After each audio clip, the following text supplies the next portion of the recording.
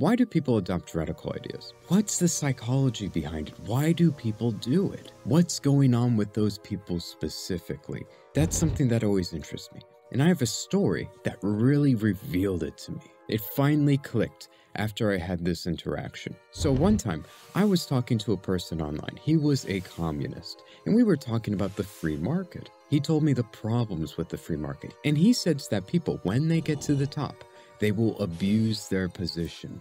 They will charge high prices. They're going to exploit people. And my response to that was, we have competition. That competition will make sure he cannot exploit his position. He cannot simply charge high prices. You have more options to pick from. And his response amazed me. Well, no, that cannot happen because they will just buy you out. And that was the moment it clicked for me.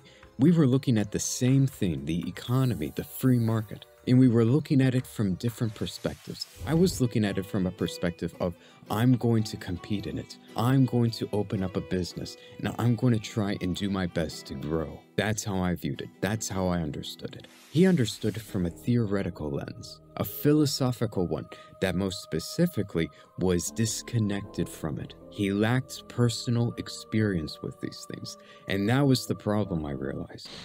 Sorry, I have to jump in right now, but I realized while I was editing this video, I accidentally left out the explanation as to why I came to this conclusion. So with the interaction with the communist, when he said a big company would just buy you out, he phrased it as if it was a bad thing, especially for the business itself, as if small businesses feared being bought out by like Amazon or Google or something like that. Like the previous owner of Twitch, he was horrified at the prospect of Amazon offering him $1 billion. But if he actually was down on the ground working on these things, he would realize that what he said was absolutely insane. He would have realized that so many companies out there, this is their main purpose, their goal, their dream. It's to be bought out by a bigger company, which causes us to circle back right to the radical beliefs. Because with so many radical ideas, they're disconnected from the thing that they're talking about. Because at the end of the day, I don't have a problem with people becoming literate. They read, they become informed, they educate themselves. That's great, do that, please.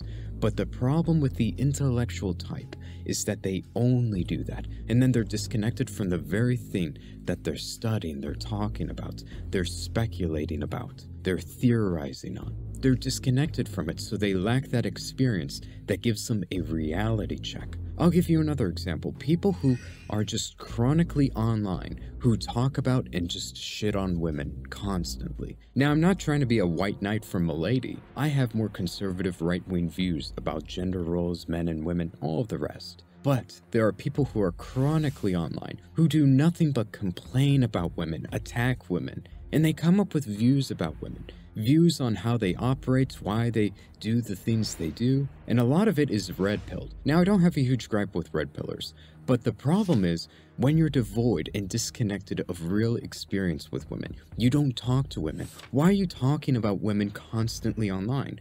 You can have your opinions on why women do the things they do. You can have your opinions on what women are like. If you're devoid of real experience with them and you're just complaining about them online, that's when the problem arises. Because these people, they again are talking about something they have no real experience with. They don't talk to women, they don't interact with women. So how can they speculate or theorize what women are like, what they really want in a man, why they are the way they are, all the rest? Because it's that experience that gives us a reality check that is able to expose the flaws in our ideologies, the flaws in our beliefs, the theories we form. And it's why these people who claim to know so much about women have such bad luck with women. And if you interact with these people in real life, you'll know that they're pretty socially awkward. They're a bit off, they're pretty weird. And it goes back into that whole intellectual archetype. These people who are in one confined space, maybe their bedrooms. And that's where they come up with their theories about these systems, whether it be the capitalist system, whether it be about women, that they do not interact with, and why their beliefs become so extreme at times. It's because, again, they don't have that reality check. They don't have experience that exposes the flaws in their ideologies, in their theories, in their beliefs. They're living in their own worlds right now. But if they actually got out, if they actually interacted with the things that they claim they know so much about, then their beliefs would become much more refined, much more moderate. I'll give you an example. I one time met this guy at retail. He was killer with the women. He was great with the women. I was even talking to him one time and I said, "Hey, I have a crush on this one girl. Could you help give me some advice?" And he's like, "Oh, you mean Samantha?" And as she passed by, he shouted out to her and she had the biggest smile on her face because she knew him and she liked him. All of the women there knew him and he was that killer with the women. And when I talked to him about women, he had a red pill mindset. He believed many of these same things that these people online do. But the difference was, he was not isolated and forming his opinions online about them. He was actually out there talking to women, and his beliefs formed for different reasons too. These people who form their beliefs alone in their bedrooms, it's commonly a coping mechanism. While for the guy who is amazing with women, his beliefs formed from experience, real-life experience with women, and out of necessity because, again, his beliefs, his views were much more instrumental. They were designed to help him. They weren't designed to cope, to make himself feel better about being in his situation. They weren't for that reason. And if you've ever actually interacted with these people in real life, these people who are chronically online, they're alone, they're isolated, what you see is that they are awkward. They don't take care of their looks. They don't present themselves well. They are that weird stereotype. It's true.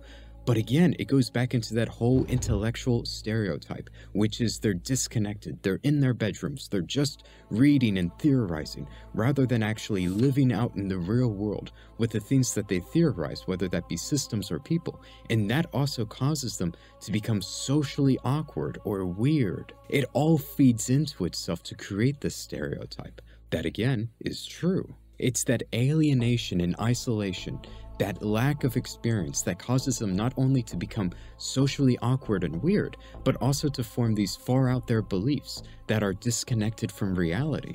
And that's why they're much more extreme. So in my opinion, you have to go out and get that experience. And if what you believe is true, you'll just end up at the same exact beliefs. Okay, I don't mind that, but just don't believe these things out of a cope or due to alienation. If you're going to speculate about something, you actually have to test those theories by interacting with it.